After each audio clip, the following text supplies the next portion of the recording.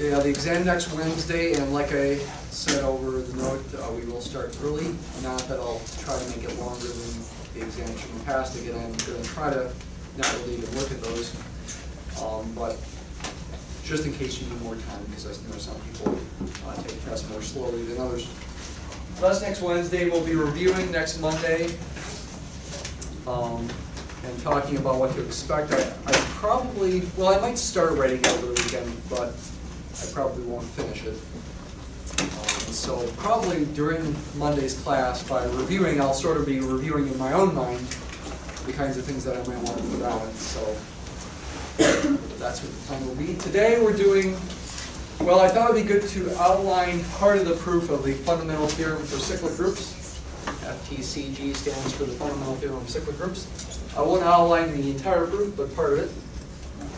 We'll look more into permutation groups, both in lecture A and B, and then in lecture B we'll start the idea in a more precise fashion of what an isomorphism of groups is.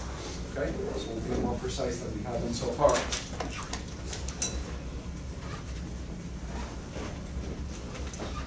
So here's an outline. What part are we going to outline the proof of? We're going to outline the proof of the fact that any subgroup of a cyclic group must itself be cyclic. You can go ahead and just write that part up on the board. Let G be a cyclic group. And let H be a subgroup of G. Then H is also cyclic. So any subgroup of a cyclic group is itself cyclic. That's what we're going to outline the proof of here. It's not too hard once you've got the outline. And I suppose thinking about the exam, I could ask about this. Probably I would give you help, because to do it completely cold from scratch would probably be too much. But each individual step is not terribly difficult. First of all, you've got to say, okay, G is cyclic. So what does that mean? It means it's got a generator.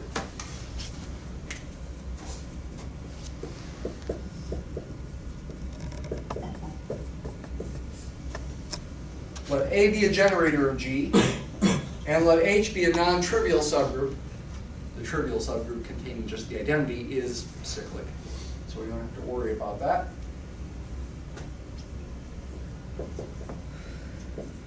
Okay, so G is generated by A, and again, H is assumed to be a subgroup of G.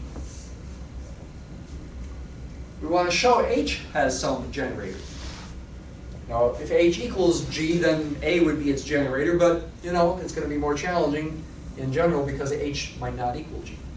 So it might not have A as a generator, but it should have some power of A as a generator is the main idea. The first step is to show there's a positive power of A that's in H.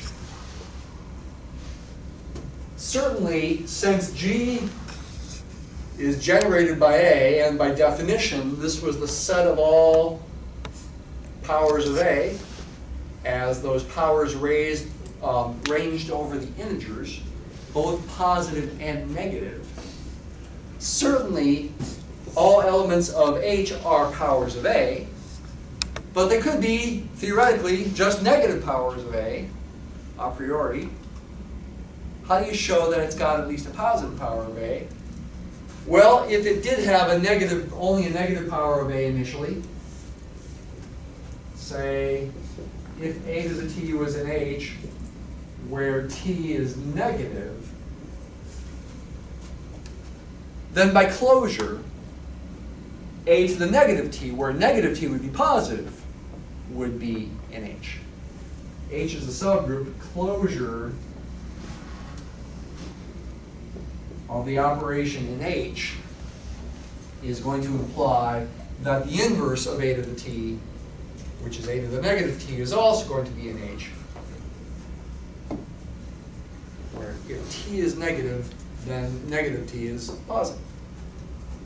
So Again, elements of H definitely have to be powers of A because every element of G is a power of A, and H is a subgroup of G. The only issue as far as verifying this is, well, what if there are only negative powers? The answer is there can't be only negative powers, because if a given negative power is in H, then its inverse would also be H in H by closure, since H is assumed to be a subgroup. Why is that important? Well, it helps set us up to apply the well-ordering principle. Remember the well-ordering principle way back in chapter 0? What does it say? Does anybody remember? I suppose I could ask you to say what the well-ordering principle is on this exam. In the finite set, there's a smallest element. Close. Doesn't have to be a finite set, but it does need to be, according to the statement, a set of positive integers has the smallest element. Actually, you can generalize that to saying a set of all integers above some lower bound, which could be negative, would have a smallest integer in it. But it's stated for us as, for any given set of positive integers, I guess I almost said it there, there is a least positive integer in the set. So since we verified that a to a positive power, some positive power is definitely in H, if we consider the set of all possible positive powers, call it S, the set of all possible positive powers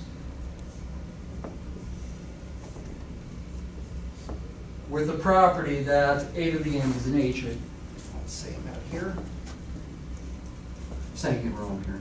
S is the set of all n in the positive integers with the property that a to the n is in H.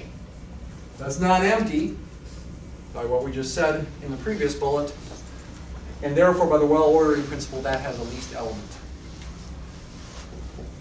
Let m be the least integer in S.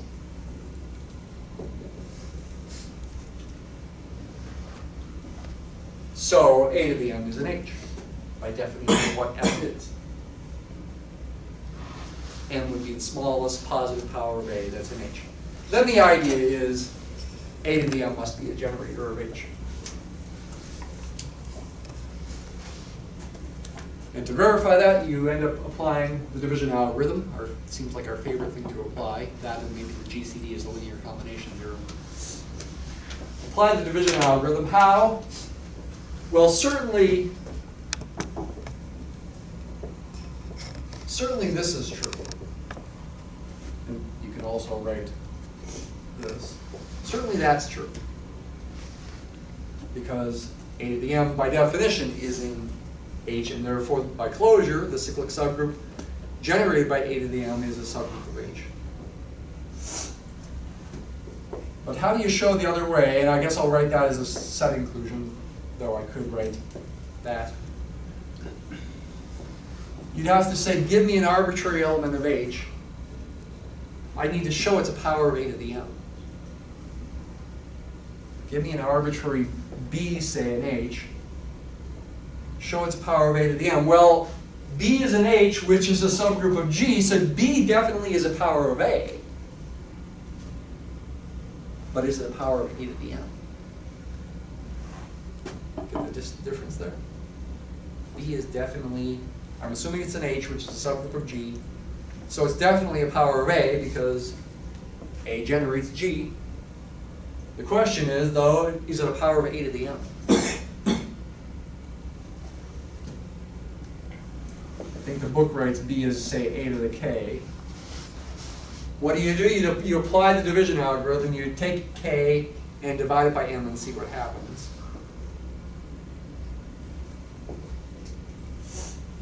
K is going to be some quotient q times m plus some remainder. If we could show that remainder is 0, we would be done, wouldn't we? Maybe you need a property of exponents here. We should write it like that. Right there. What should we do from this point? goal would be to show that R is 0.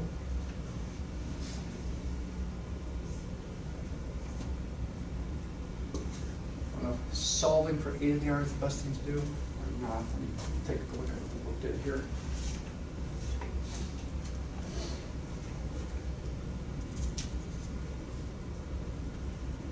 Yeah, essentially they do solve for a to the R.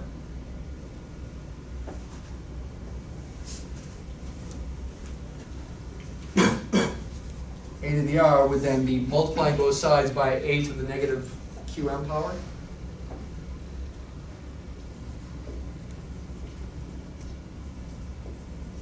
You could write it like that. And this right here is B, which is an H. And this right there is, again, a power of M.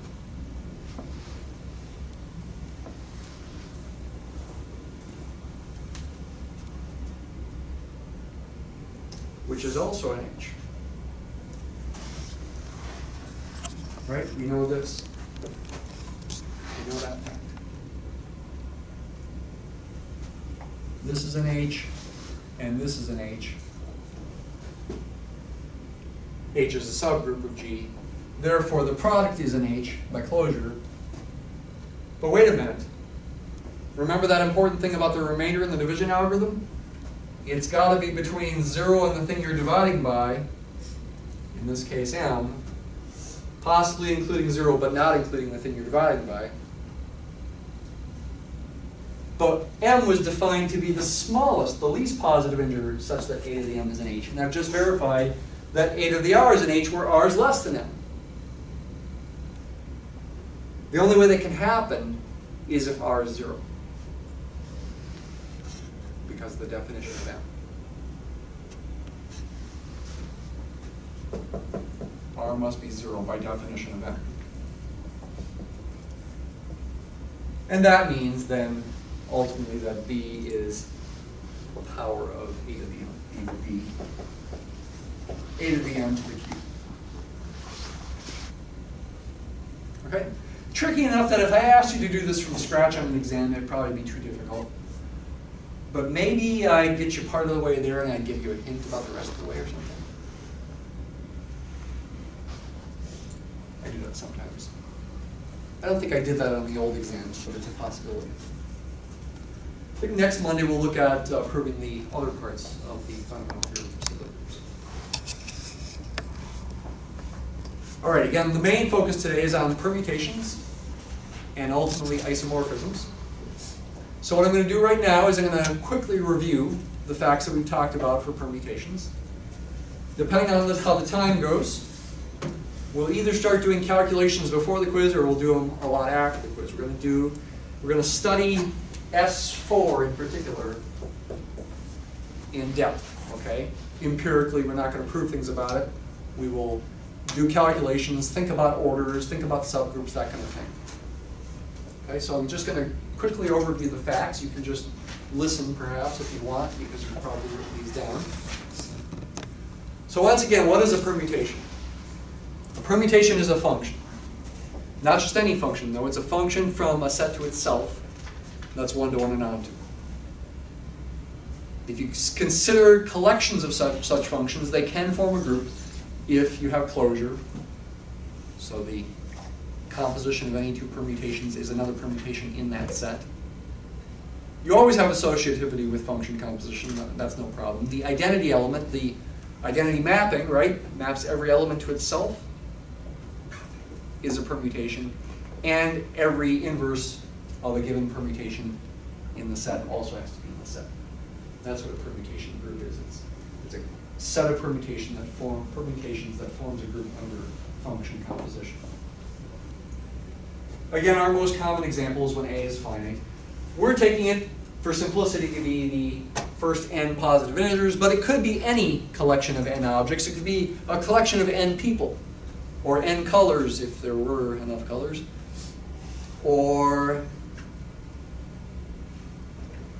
n functions. Actually, we'll talk about situations where the objects we might want to permute are functions. Can be anything. That's the most common thing that we think about. The symmetric group is the set of all possible permutations on the given set. Symmetric group of degree n, or the symmetric group on n objects, and it's denoted by Sn. Emphasis on the word all. Symmetric group has got to have all the permutations of that set. All the functions that are one-to-one and onto from that set to itself. And again, by your fundamental counting principle, sometimes called the multiplication rule, the order of Sn is n factorial. Okay. We have our example S3 that we looked at. It's got 3 factorial, or 6 elements. And it turns out if you, for example, define alpha to be this cycle that goes from 1 to 2, then 2 to 3, then 3 back to 1, which in cycle notation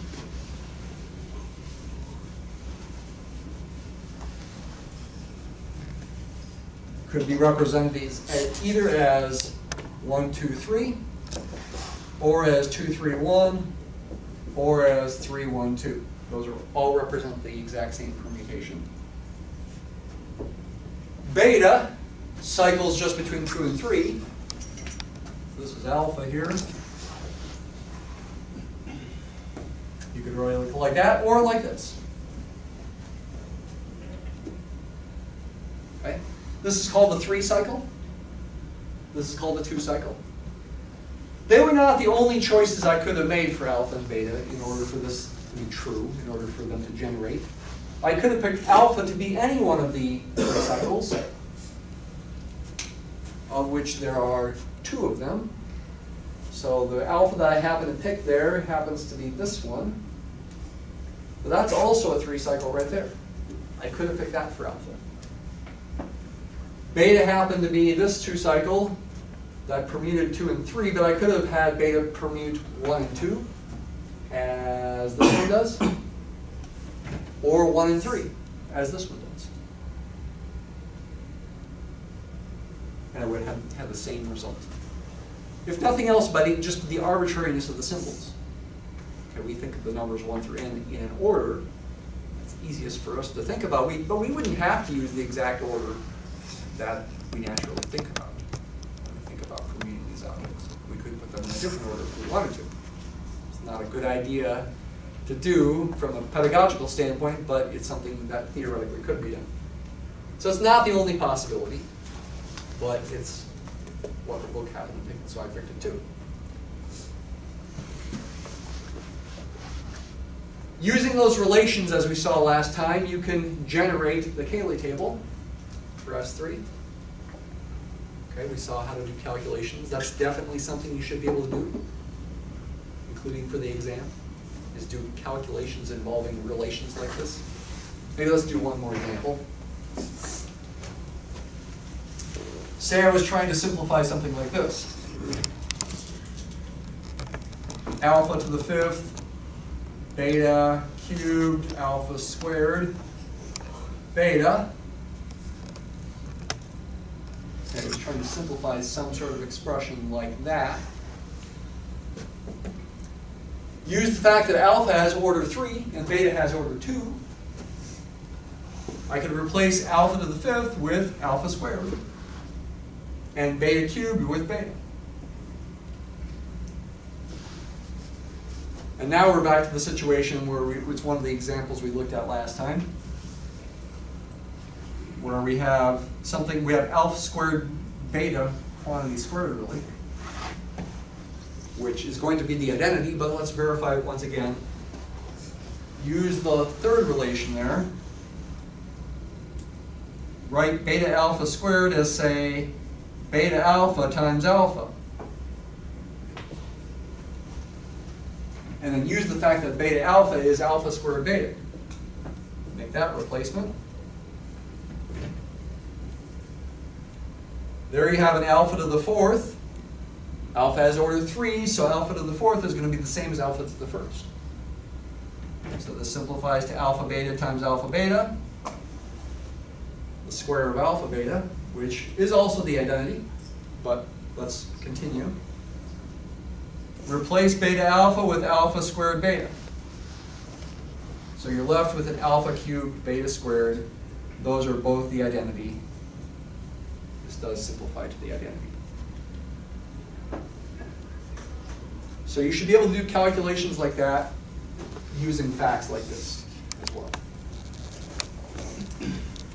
We've got some generators of the group, alpha and beta, and they satisfy certain relations, certain equations that help us simplify the expressions like you see over there. Does it look good to people? Did I make any mistakes? Good? Okay. We did observe last time that that Cayley table seems kind of familiar. It's got the same kind of structure as the Cayley table for D3, the symmetries of an equilateral triangle. The 3-cycled alpha acts like R120. Alpha squared is like R240. Then alpha cubed is back to the identity. You've got just R's here, just like you have epsilons and alphas here. You have just R's down here as well, just like you have just epsilons and alphas in here. Epsilon in powers of alpha. The other things, beta, alpha squared, beta, act like your flips, your reflections, V, D, and D prime. So you have those combinations that involve a beta down here and up here, just like you have V, D, and D prime down here and up here. It's not a proof that they're isomorphic, though it does seem like they match up well. I don't see any discrepancies if you make these identifications. In fact, what an isomorphism really is it's a mapping of a function that's one-to-one and onto from a group to another group, from, say, S3 to D3, that effectively does match up the Cayley tables. You map epsilon here to R0, map alpha to R120, map alpha squared to R240, beta to V, alpha beta to D, and alpha squared beta to D prime. That's going to be a one-to-one and onto function that preserves the structure of the Cayley table. Called operation preserving, and that means it satisfies a certain equation. It's going to be similar to what linear transformations satisfy from linear algebra. It's a similar idea. We'll get to that in lecture B. In lecture A, we only have time to review these things. We'll do calculations in lecture B. There are these facts that you should remember for the exam, in case you need them. First of all, every permutation can be of a finite set can be written as a cycle or as a product of disjoint cycles. So, say we are in S4. I guess we will do a calculation here initially for S4. And say you've got a permutation that is the product of maybe 1, 2, 3 with 1, 2. Maybe 1, 2, 4. Why don't we do it like that? That's not a cycle because it's the product of 2 cycles. But maybe after simplification, after actually doing the product, we can either write it as a cycle, a single cycle, or the product of disjoint cycles, meaning disjoint having no numbers in common, no objects in common. Remember that when you do this calculation, you are working from right to left because it's function composition overall. But then within each cycle, you go from left to right until you get to the end when you go back to the beginning. So for example, figure out what 1 gets mapped to under the composition. Start on the right one here. 1 gets mapped to 2. Plug 2 into the other one, that means 2 gets mapped to 3. So ultimately, under the composition, 1 gets mapped to 3. Then ask what happens to 3. The first permutation on the right, there, moving from right to left, doesn't move 3. It stays constant, maps 3 to 3. But then the second one maps 3 to 1. What about 2 and 4? This one maps 2 to 4, and this one keeps 4 fixed, so 2 does need to get mapped to 4. Does 4 indeed get mapped back to 2? You should check that. This one maps 4 to 1, go back to the beginning, and this one maps 1 to 2. So yes, 4 does get mapped to 2. We have now written this product of 2 permutations as the product of 2 disjoint cycles. Again, I think it's best with this, I mean, you can certainly read the proofs in this section, the abstract proofs, but I think as far as understanding it, it's fine just to consider examples, okay? The examples can help you believe it. Disjoint cycles commute. 1, 3, then 2, 4, meaning right to left. Actually, you apply this one first and that one is the same as this.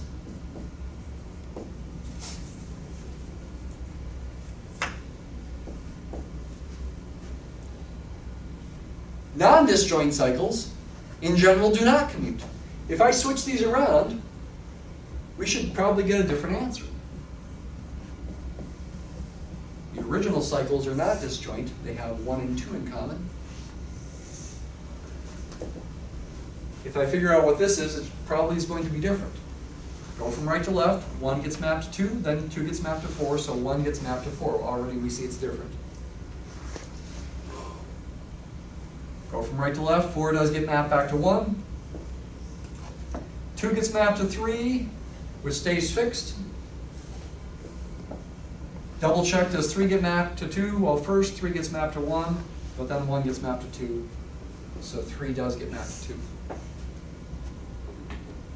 It's easy to sort of zone out as you're listening to me talk. And you're like, what was that again? Well, you know, if you pay attention, you can do this. Okay, you got to pay attention well, be careful, try to avoid mistakes. When a permutation is in disjoint cycle notation, the order of it is easy to figure out. The order of a permutation that is of a finite set written in disjoint cycle form is the LCM, the least common multiple of the lengths of the cycles. So the order of these permutations here, you don't look at this one because that's not disjoint cycle notation. They have 1 and 2 in common. The order is not the LCM of 3 and 3. It's not 3. These forms are disjoint cycle notation. They have length 2. The LCM of 2 and 2 is 2. The order of both of these permutations is 2. When you square it, you're going to get back to the identity. Maybe that's worth checking in this case. Writing out 4 permutations like this to help you believe that you really are going to get the identity. Everything should get mapped to itself ultimately. Okay, so pay attention closely. Here we go from right to left. 1 gets mapped to 2, then it gets mapped to 3, stays fixed at 3, gets mapped back to 1. So 1 does get mapped to 1. Now try 2. 2 gets mapped to 4, stays at 4, gets mapped to 1, gets mapped back to 2. So 2 is getting mapped back to itself. How about 3? 3 stays fixed, gets mapped to 1, gets mapped to 2, gets mapped to 3. How about 4? 4 gets mapped to 1, which gets mapped to 2, which gets mapped to 4, which stays fixed. So ultimately 4 does get mapped to itself too. Also, I should say. It's good to double check those things. Help you believe these theorems.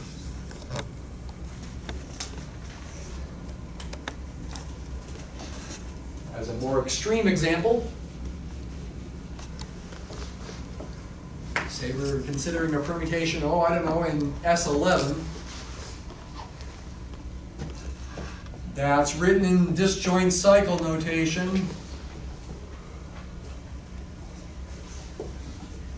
Use 7 so far. Well, let's go one more there.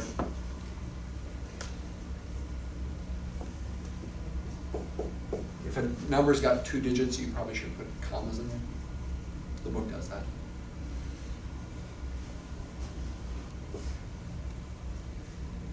On my left, we're at 10 and 9. And anything else? 6. Okay, didn't pick the greatest example. The order of this would be the LCM of 3, 5, and 3, which would be 15. The order of this thing.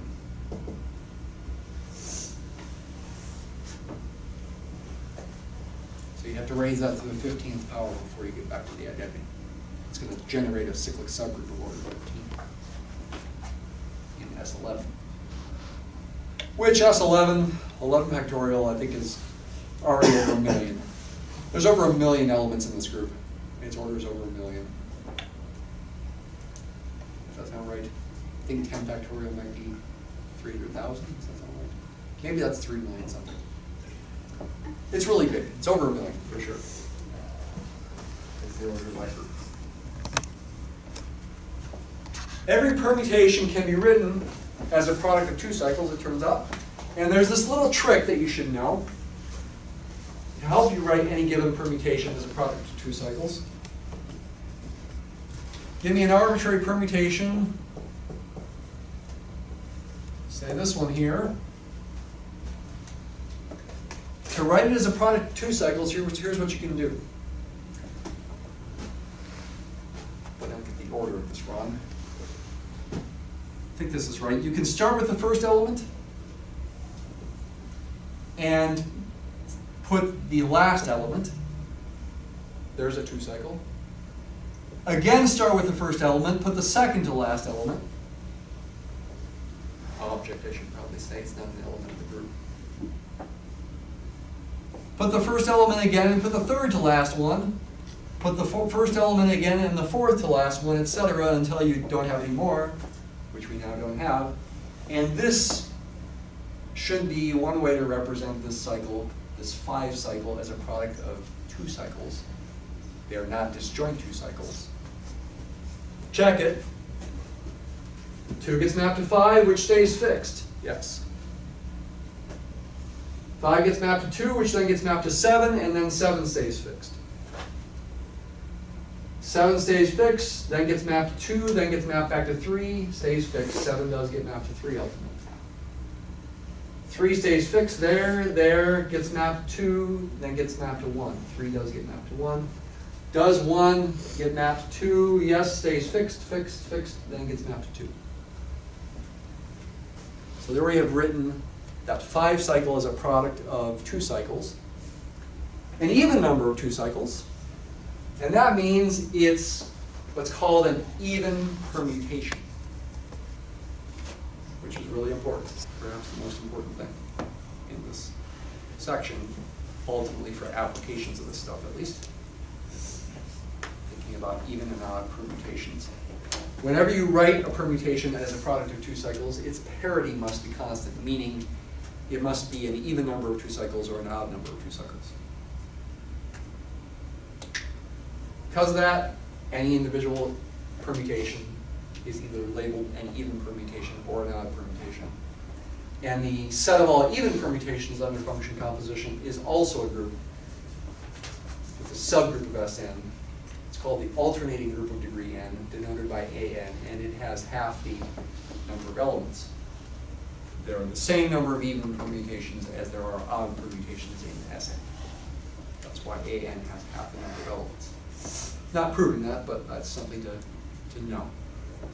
The alternating group is plenty important as well. Okay? An and Sn are very important groups. We'll do more calculations after the quiz. Let's take the quiz now.